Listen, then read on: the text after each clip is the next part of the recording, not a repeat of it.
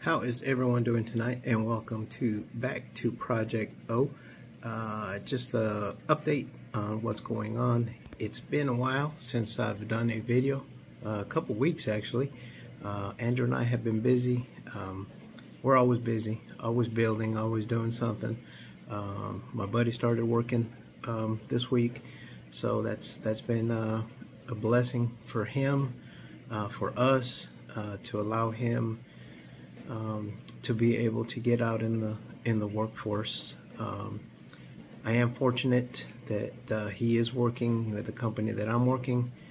They did make a position for him, just for him, and they're allowing him pretty much the freedom to be an assistant to everybody there. He is shadowing me for a couple of days, and then he'll be on his own with another department. So for my buddy, big, I guess a big pat in the back as he steps out. So again, appreciate my boss, the owner. It was his idea to make a position for him. And he's a little tired puppy. He gets done. He doesn't work a full day. He does work a couple hours, but getting up at 6 in the morning, or actually a little bit earlier than that because we have to be out of the house at 6 in the morning, it does tend to get him a little bit tired a whole lot earlier. So might be able to see him on a weekend build. We were looking forward to going to JaxCon, but I was hoping we could go to JaxCon, but I'm not too sure because he has camp this week with church, and then JaxCon is the following weekend, and again he's kind of adapting to his new little work life. Anyway, back on track. A little bit of what's going on, a little bit of an update. What are we working on at the shop right now? I got some 3D prints going on right now. I think every day my printer is on, depending on what's printing, for at least 10 hours. I do have, I am working on a project that I kind of stumbled across, and because Acme does have the Mustang, I believe is one of the themes. I took this project on, which will also cover the 60 years of Mustangs, and a couple of other projects. So let me turn this thing around and then let you guys see what's going on my messy build mat here. All right. So what's going on here is we have the 1969 Boss 302 Mustang. I am also working on this for a Street Machine past due group build with Jason from Blue Ox. He did post a video earlier today that said that he will be hosting the Street Machine again this year. Maybe I'll get it done before the deadline this year. Actually, it's progressing pretty good. I just need to get it in paint and put it all together. That's one of my things for some odd reasons. I can't seem to just start a kit and just go from start to finish. I kind of get sidetracked a little bit. ADHD kicks in. ADD, ADHD, all those other D's kick in, and before you know it, I've got 3-4 kids that are going on at one time, and then that's why it takes me a little bit longer to finish a kit. However, once I start finishing up a kit, it's like I'll finish one, a couple weeks, a couple days later, I'll finish another one and another one. So it's not bad because they do get finished. They just take a little bit longer because I jump from one to another. But on this Boss 302 Mustang, on Colts, on the Colts 3D printing files page, I came across this this Mustang Boss 1970 124 Revell body kit. I'm having a tough time finding a 124 scale Revell 70, so I just went ahead and incorporated the 69 Boss 302. It is sort of like an off-road Baja type Mustang that I thought looks pretty wicked. I do have some Monster energy drink decals, so I will be painting it probably a matte, maybe satin, maybe a dull black with the bumpers and the roll cage painted the energy drink green, the Monster energy drink green. You know, and again, racing's one of my things. It doesn't matter if it's boat racing, if it's skydive racing, if there is anything such as skydive racing, anything racing, I enjoy. So I, you know, decals and sponsors, I'm all in. But anyway, so that's where it's going. I did harvest. I do have several of the 69 302 Mustangs. That is one of the kits that Hobby Lobby does produce or does have on sale on a regular basis. So I have a few. I have quite a few. And as you can see here, I did have to scale. That file from Colts does come in a 124 scale, so I did have to scale it down to a 125 scale to get it to roll on this guy here. I have started putting some pieces on. They go on the 69 very well.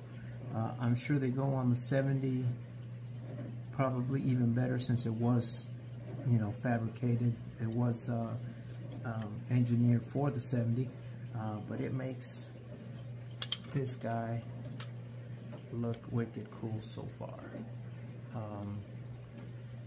If you guys just take a look, now the back fenders, they did need a little bit of putty to fill in the gap, but that's no big deal, because once I put them all together, I do sand them down. I will hit it, it's kind of in the preliminary stages. I do have some stuff painted up already.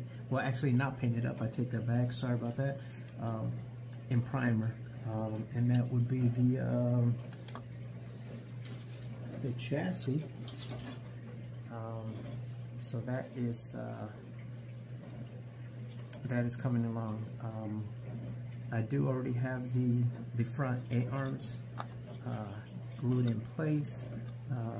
Again, this isn't going to be really too bad, because as far as the detail goes on this guy, it is painted black, you know, with a Monster energy drink highlight yellow or green, if you will. The wheels are the Crawler GT. Really nice looking wheels. This guy will look pretty sharp and wicked once I get it mocked up. If I don't like the stance on it and I want to go with a bigger wheel, I'll just take out the 124 wheels, which are a little bit bigger, and drop it down and make it stand up a little bit higher. The detail on all these parts is amazing. The cleanup part, if you guys ever work with resin, you have all the supports that you have to clip off, and then you end up with a little bit of gadgets, a couple of little, not divots, but a little bit of I guess splinters from the support set. The more you mess with resin, the easier it gets, and then you're able to flip your pieces to where you have the supports on the side that you're not going to see on your model. Like all the supports on this one came in on the bottom side, so I was able to sand them down smooth. And if I miss one, no big deal, because the piece is going to the bottom side where you're not going to miss any of the detail. So the more you play with these 3D printers, the easier, the better it gets. You know, if you do have failed prints, it's really no big deal, because you're constantly learning. You know, you're constantly learning how to roll, how to flip your pieces, and if you have to stack your pieces to get a whole set on one, you'll realize that your supports go right through the other piece. So when they're done, they clip off, and then you just sand them down. So it's been a learning curve for me. This here is the rear shocks, which on this kit are double. The rear is double. The front is a single. A lot of this stuff, 3D printing, 3D model pieces are really not intended for the beginner. They're more for the advanced. This one here just happened to have with it 3 sheets of where they go and where you need to attach them to your model. And for example, on this guy here, it tells you what to cut off and how it should look after, before, so you can apply, you know, so you can put your pieces down, on it. It gives you the front suspension, like your reference points, so you can take a look at the model it's supposed to go on. And again, the 69 is a splitting image, at least the bottom and the body of the 70. 71, they changed their body. If this will not work on a 71, I mean, you can get it to work on a 71, but you're just going to have a lot of cutting and putting, and you'll probably end up getting frustrated with it. But not all of the files come with with an instruction sheet. Some of the stuff you get off of 3D printing, you have got to have some type of knowledge of where they're going and what the part's supposed to do. But nonetheless, it's pretty fun. And when it's all said and done, all this 3D resin, it's already starting to weigh this guy down. So having a lot of fun with this. You know, just taking my pieces off of the printer, looking, you know, at what needs to be trimmed up, what needs to be shaved down. It's a work in progress. It's definitely a work in progress. Again, for me, it's kind of boring to just be doing this by myself. Usually my buddy's hanging out, you know, right in front of me, and he doesn't like to be videotaped a whole lot, but he does like me to talk to you guys. It's kind of funny, because then after that, he wants to see himself on a video. But nonetheless, he is in bed. He is kind of had a bit of a hard week. So most of the stuff just fits onto itself. It's just the way it's engineered. The designers, you know, if you guys are new to 3D printing, you know, you have designers and you have printers. I would be what's considered a printer. You know, I buy my files for me, and then if somebody asks me to sell them, when I do buy the file, I guess I buy the rights. You know, it's not a business for me. The little bit of money that me and Andrew make off of selling this stuff on eBay, or just selling it to somebody that I know that wants a piece, all it does is gives us a little bit of spending cash whenever we go to a show, or gives us spending cash to spend back on eBay on other models that are going to sit on our shelf for a while. But anyway, that's one of the things that I got working here. Like I said, I got the rest of this body kit printing up. The roof rack. I got the roof rack printing up, I think.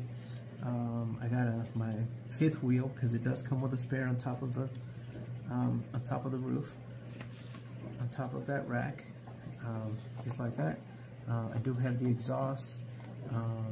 Everything else is is taken from the kit itself. As far as the interior tub, now it does have rear seats. I'm not sure if I'm gonna leave it like it is. I might leave it like it is, but just incorporate a roll bar. I know the 71 007 kit does have a roll bar, so I might just harvest it out of that kit and put it in here. If not, bending some sprue or bending some evergreen styrene, that's no big deal. So that's one of the things that I've got going on. Another thing that I've got going on right now, and it's kind of taking me a little bit longer than I wanted it to, but that's because this is a little bit out of my league, these little rat rods.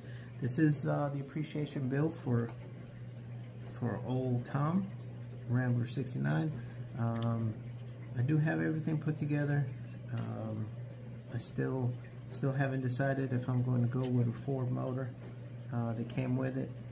It is supercharged. It does have stacks, and it does have a little top hat blower. The top hat blower that came with this kit was really unattractive, very toy-like looking, so I did take one off of one of my 572s. And I still haven't decided if I'm gonna go with this motor here or just completely blow this thing up and drop the 572 supercharged with a full stock.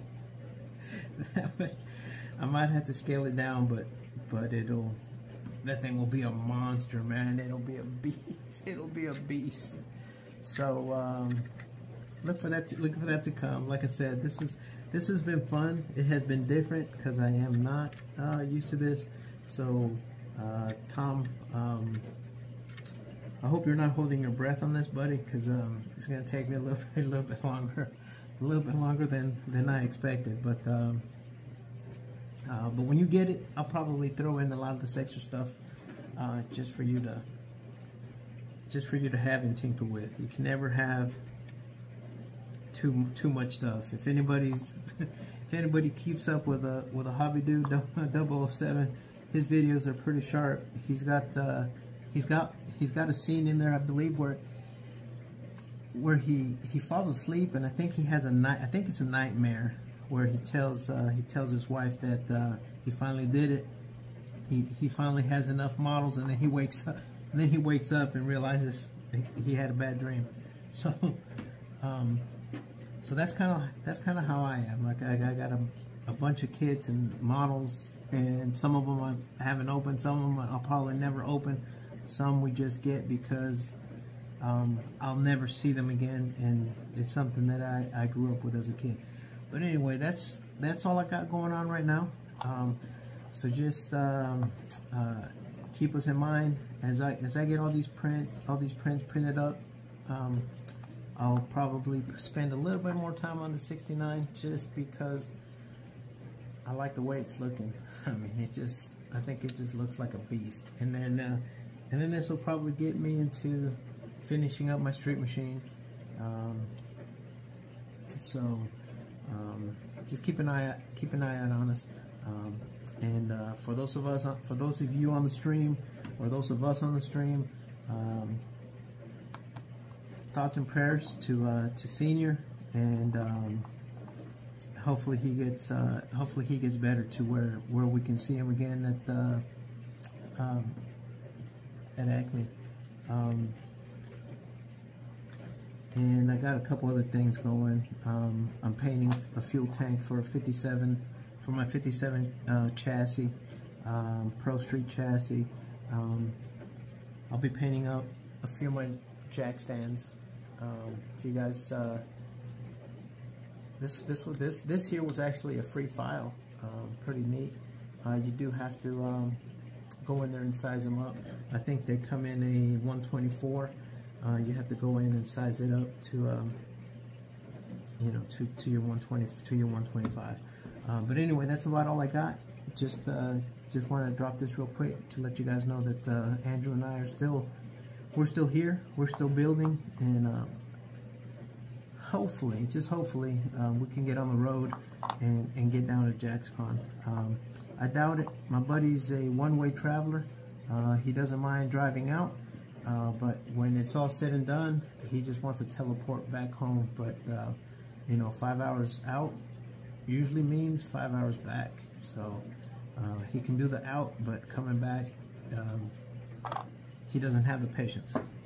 Anyways, I appreciate you guys tuning in. Give me a thumbs up.